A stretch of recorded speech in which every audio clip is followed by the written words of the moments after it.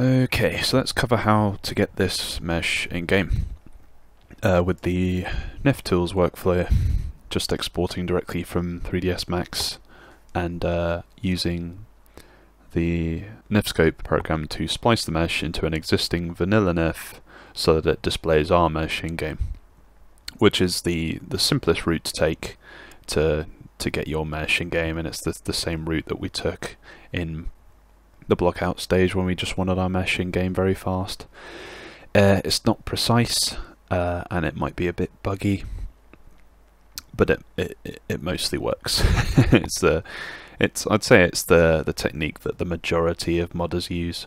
So if you don't care about collision and you just want to see your model in game as soon as possible, then this is a good route to take, and I will be covering the 3ds Max 2013 official workflow later on.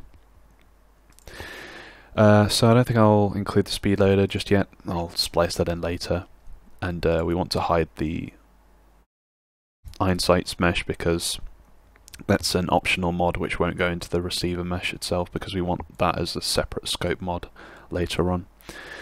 So yeah, first thing we need to do is think about our X-form. So when we reset X-form, it resets all the translation of the mesh so that the origin, all the changes which we've made to the mesh, all the hundreds of additions and modifications which we've done to it are then all reset at the touch of a button, a shortcut in my case, but in your case you might have to go to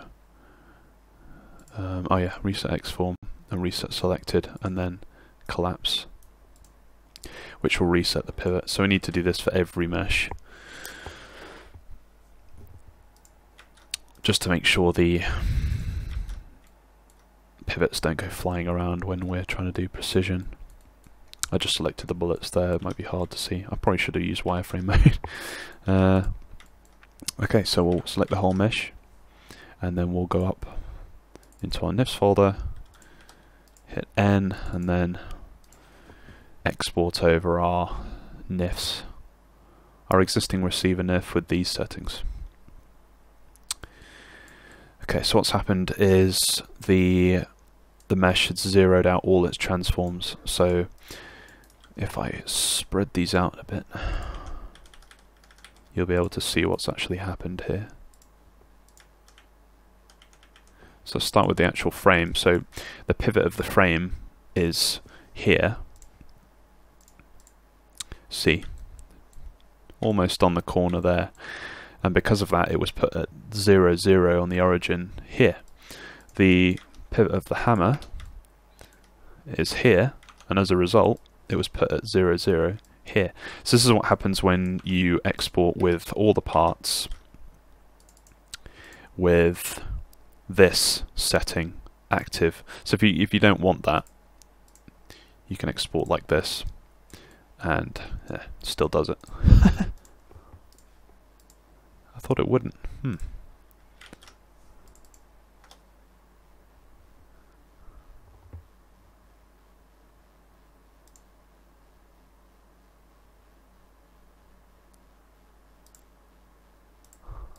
No, okay.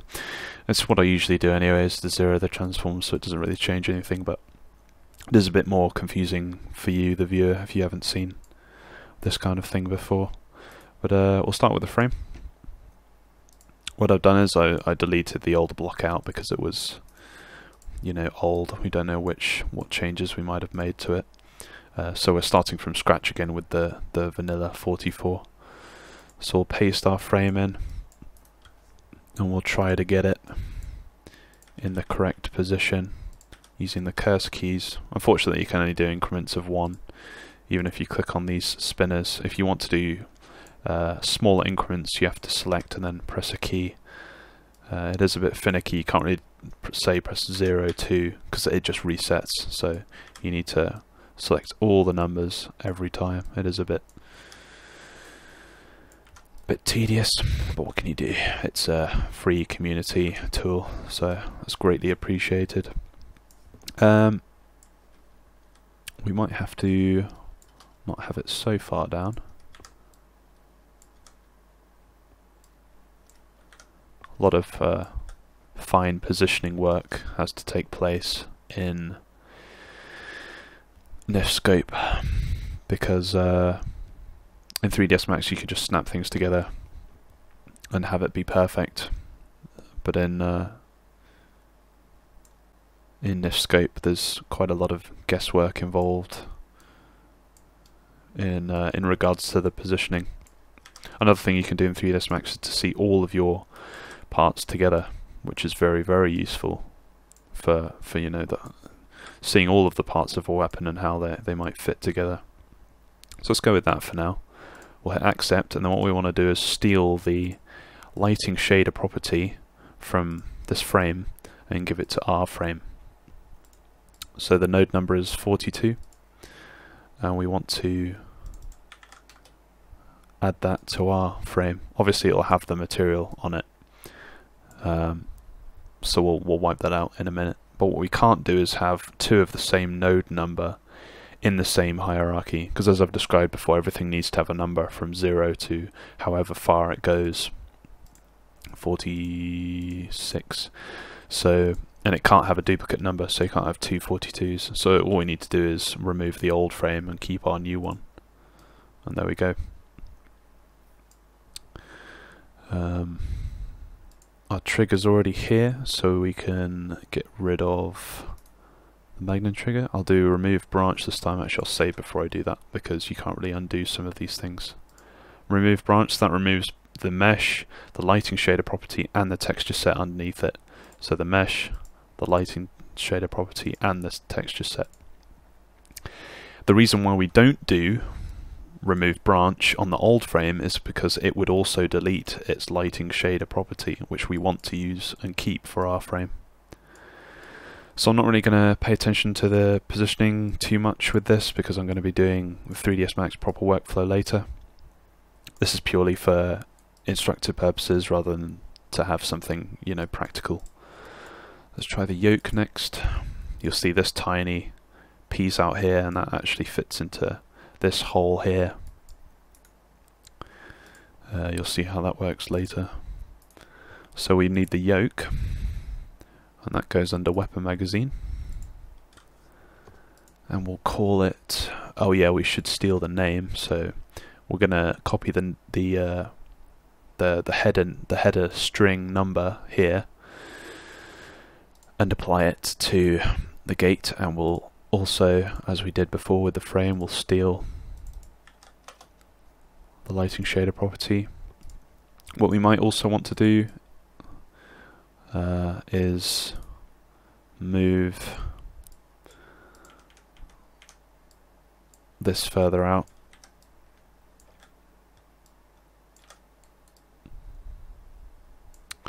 And so yeah, what I'm doing here is you can either put a minus on the front and then type a number in, or type a number and then put the minus in afterwards, or just keep pressing down until you go into the negatives and then you can add to it or subtract to it. Yeah, see, because when I went to 0 it defaulted to a positive. Yeah, just little finicky things that Nifskope likes to do.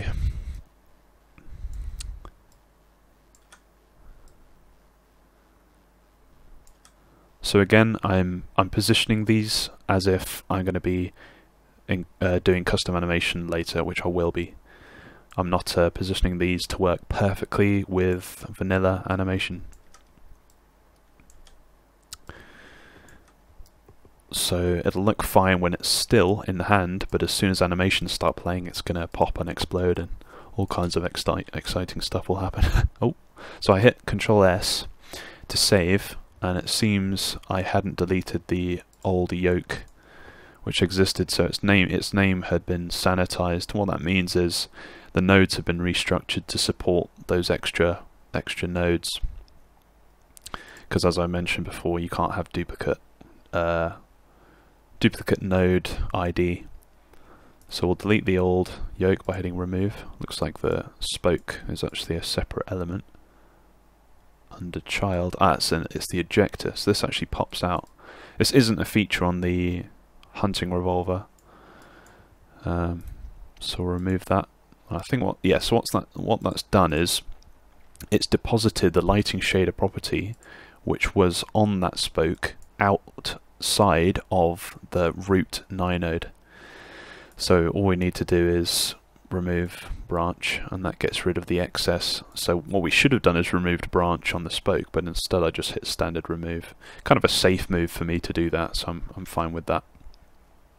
But remove branch would have been more efficient. You never really know what material could be shared by other parts, but it's probably fine. That's quite a bit of geometry for the front of the cylinder, isn't it? Okay, so what's next? We need to... I'll move this back a bit. Just a bit. So obviously I'm moving these meshes.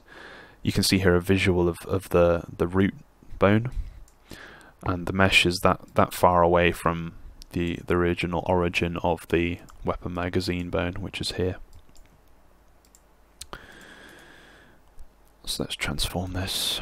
So Y is the forward back direction, so we need to take it back a bit. Yep. Save. Always save, keep constantly saving, and maybe even go back into your meshes folder and actually make a copy of the NIF, because there's no there's no iterative saving, there's no auto back, all that stuff isn't going to save you here. I think what I'll do is I'll do the material now to make it a bit clearer what we're actually doing. So I'll find the path for the BGSM. You can see here there's a string which points to the BGSM file, which is the material file which dictates which textures the mesh is using. All we need to do is rename it to our mesh, which we want to use. I think I'll actually make a new... Oh, I've already made the BGSM. Yeah, so what I'll do is I'll actually take the normal map, which I made with Marmoset, open it in Photoshop, and then hit Ctrl+S to save, hit I for Intel TextureWorks. This you can download, just find it on Google. It's free, and this will let me save my PSD Photoshop document as a DDS, which is a texture that the game uses. All Fallout 4 textures are DDS. So what I'll do is I'll choose my normal map preset, which is obviously texture type normal map, and BC5, which we also use for specular, I think. Hit OK. And if we go back, we now have our new DDS. So what I'll do is I'll cut that, go to my textures folder, and then paste it, and then that replaces our existing normal map, which our material already points to.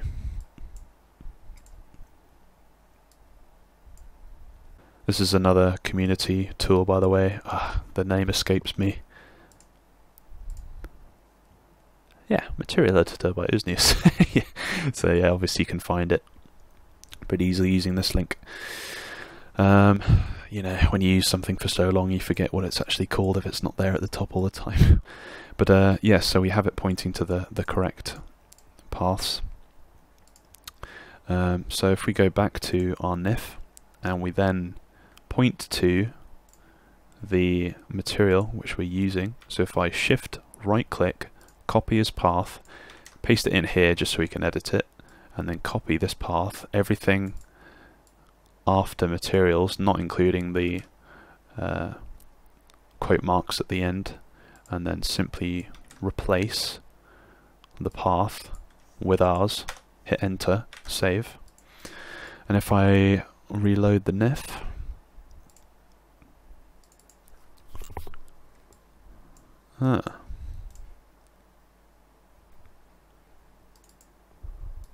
where's it gone?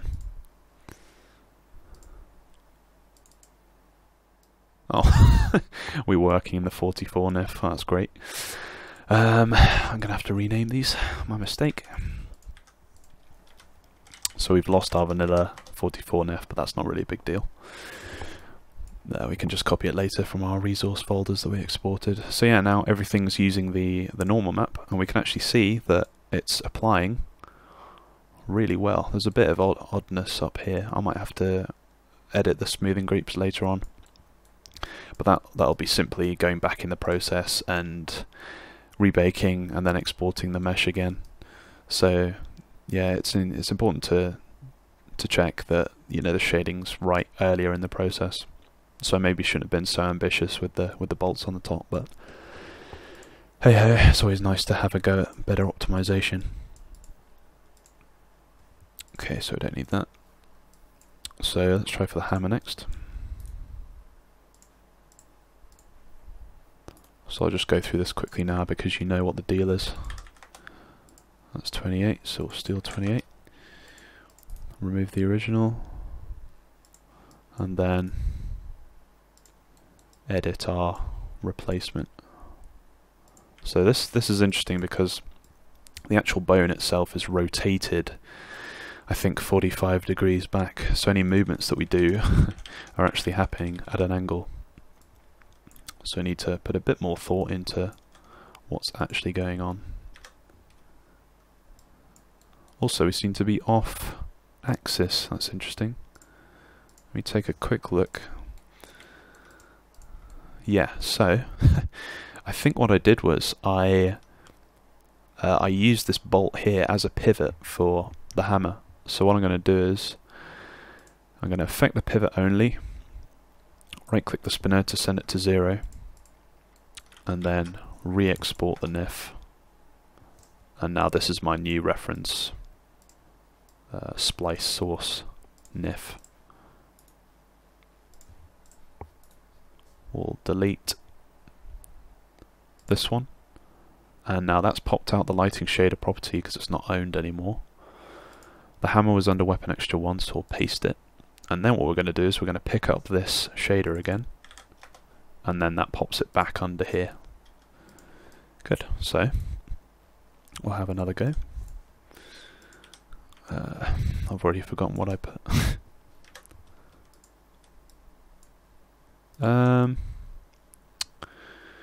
It's a bit off, isn't it? This does sometimes happen with FBX. Oops, supposed to press 4 there. It's just a case of, is that still? Yeah, it's still. Ah, did I not reset Xform? Like I said, got to reset Xform, it's so important. Right. Yeah, that looks right.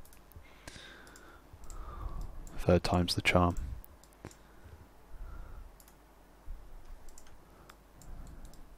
Yeah. I can remove this old one.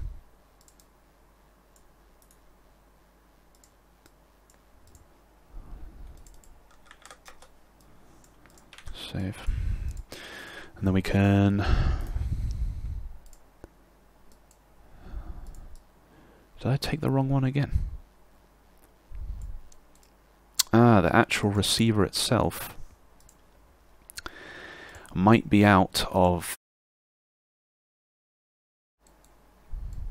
Yeah, the origin of the receiver itself is not on 0x.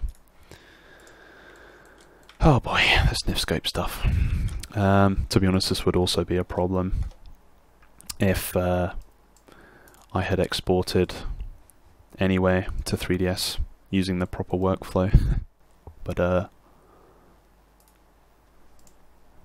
yeah, again, tutorial, I'm kind of rushing things. What we can do is we'll right click the old transform, copy it, and then just paste it to our new one, and then that instantly puts them at the same location, and then we can delete the old one. So this name is wrong, we need it to be, I imagine, just 44, or 44 Magnum receiver, yeah, 0. So this is the name of a ninode, as you can see here, the name of a bone, whereas anything with a 0 after it is usually a mesh. So you see here the bolt latch is a mesh, the receiver's a mesh. The bolt latch is not something which we're going to use, it's a vanilla thing, so we'll remove branch on that. So now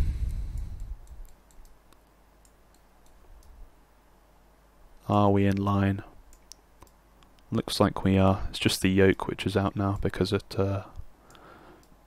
or is it? Yeah, I'll try and hurry up a bit because there's so many small errors going on. I don't think you want to sit there for 2 hours watching me fiddle with everything. This is why I use 3ds Max. It's a lot more precise. I've not used this method in a while, just for the blockouts really.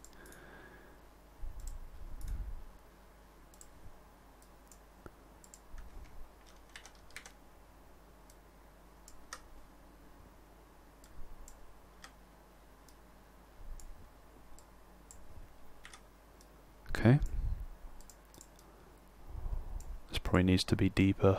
Yeah, because, yeah. I wish this had a gizmo. Some arrows you could just grab and move around. Be a lot simpler than remembering which direction things need to go in. Yeah. Okay, so for the cylinder,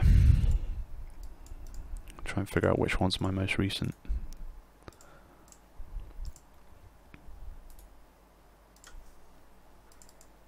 Mm, 9.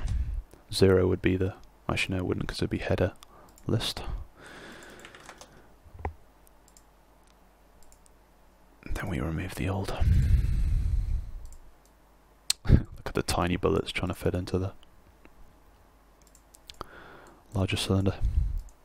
So Z is up, Y is forwards. I'm going to put a 5 and then reverse it.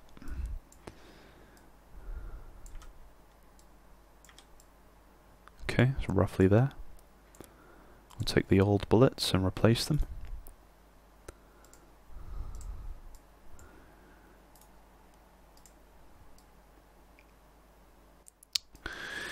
So yeah, there isn't really an X-ray view in Nifskope like there is in 3ds. What we need to do is we'll right-click our cylinder and copy the transform, then find our bullets again. Yeah, that's them. And then we'll paste the transform, and you can sort of see they've gone into the perfect position, and then we can select. I did spend a lot of time in Nifskope clipping the camera into the mesh to actually see things. Okay, so 19, should be called 17. And then with 19, it's a shader property, and then remove the old casings, and then we have these. There must be some kind of cube map being applied. The bullets must have their own cube map, which makes sense. We'll ignore that for now, I'll explain that later. So hit save, and then what I'm going to do is I'll right click, sanitize and reorder blocks, and then that renumbers everything so that from 0 to 39 we have the correct numbering, and there's no duplicates or weird numbers going on like, 27, 43 or 32, 13, higher, lower. It's all in one order. What's left? So we have the bullet caps on front of the bullets.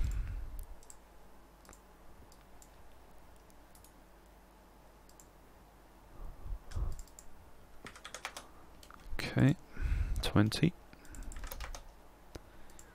And then we'll grab the transform of the bullets and paste the position onto the bullet ends, and then they're in the perfect position.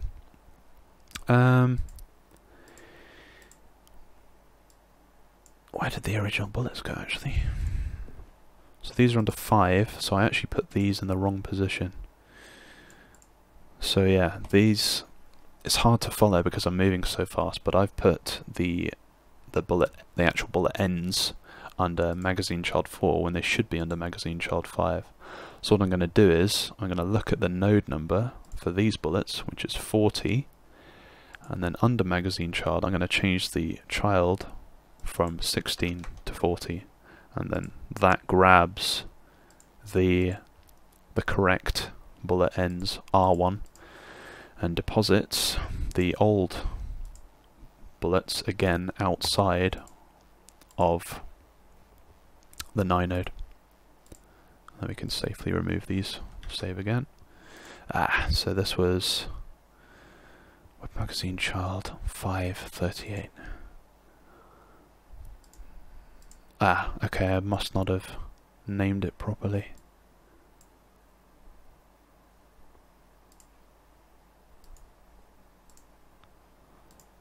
This is the thing with Nifskope, is it's again very hacky, very temperamental with the naming.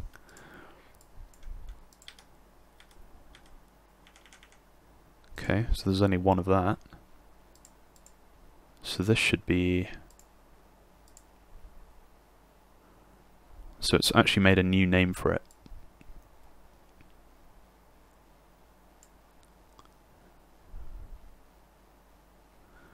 Perhaps it's bullets. Bullet case. Bullets, that makes sense.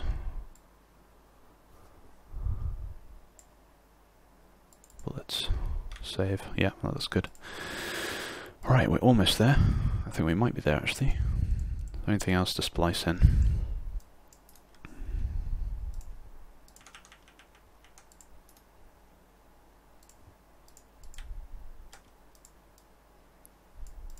Yoke, yeah. 6, yeah. I think we're done. So, I think I saved it as 44 again. So I hit save, close that out. Don't save that. So yeah, since we were working inside Nifskope and it thought it was still in the 44 file, when we hit save it just saved itself as 44 again. We weren't working in the new file. So we got there in the end. Right. Let's try this out in game. Okay, we're in game, obviously, and you can see the revolver came in fine. This is the Nifskope splicing technique. It's how most people, I imagine, would get their guns in game. And yeah. Sort of, you can see the pivot is very off. But I don't care, because I'm going to be animating it with the custom animation, so the actual bone locations don't actually matter. But what does matter is the position of all the meshes in the inventory and in the world, because this is how you're going to be viewing the gun, you know, in your inventory and as it drops on the floor and stuff like that. So all the parts need to be in at least start in the correct location. The only thing that breaks in this case is the vanilla animations forcing the bones into certain positions. So you can see the muzzle flash comes out at the end of the barrel correctly. As we open the cylinder, yeah, you can see it doesn't fully extend into the right place. In fact, if you saw there, the yoke actually rotated very weirdly, sort of in the middle of itself. That's just where the bone is. But yeah, if you want to finish at this stage, if you want to just do NIF splicing and that's good enough for you, then you obviously need to make sure that you model with the bone position in mind. So, you know, the hammer needs to be at the correct pivot position, and you know, when you then splice it into the, for example, the 44 NIF, the hammer then rotates around the correct position and strikes the correct point. You know, it's things like that. Whereas for custom animation, as I described, you don't need to worry about that. You can just place the bones where you think they should be, and then later on, you know, they'll end up. You can end up animating. This is a nice way to finish.